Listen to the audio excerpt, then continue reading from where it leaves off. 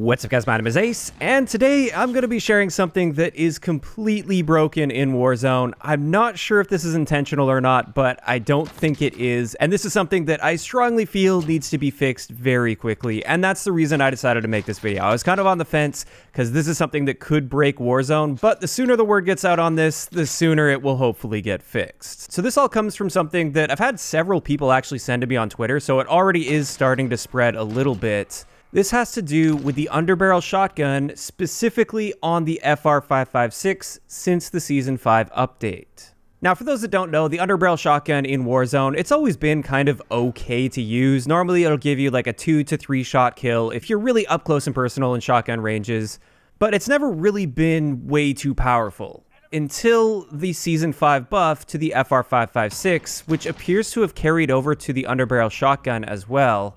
But yeah, as you could probably already tell in the gameplay, this is insane. And I managed to do some testing with this as well. Keep in mind, this is against an enemy with full armor plates as well as full health. So 3 armor plates and full health. And I was able to get a one-shot kill out to 15 meters with this underbarrel shotgun on the FR556.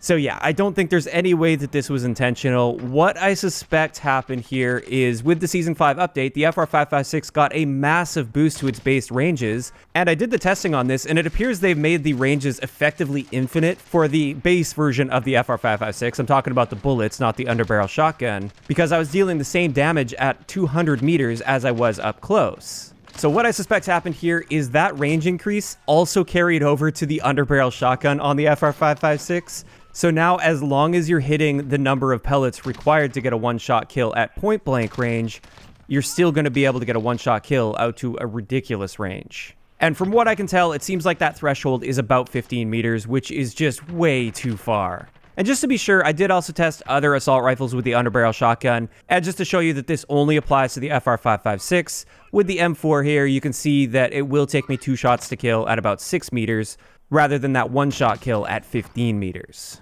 Now, thankfully, the big thing that'll keep this in check is the FR556 is still not a very solid gun in Warzone. It's just got too much recoil, I find, when using the burst mode, and especially if you're not able to use a Merc foregrip, if you're using the underbarrel shotgun instead, that's going to harm your ability to get those crazy 2-burst kills against fully armored enemies at longer ranges. So yeah, at least this isn't on a super powerful gun like the Grau or the M4 or something stupid like that.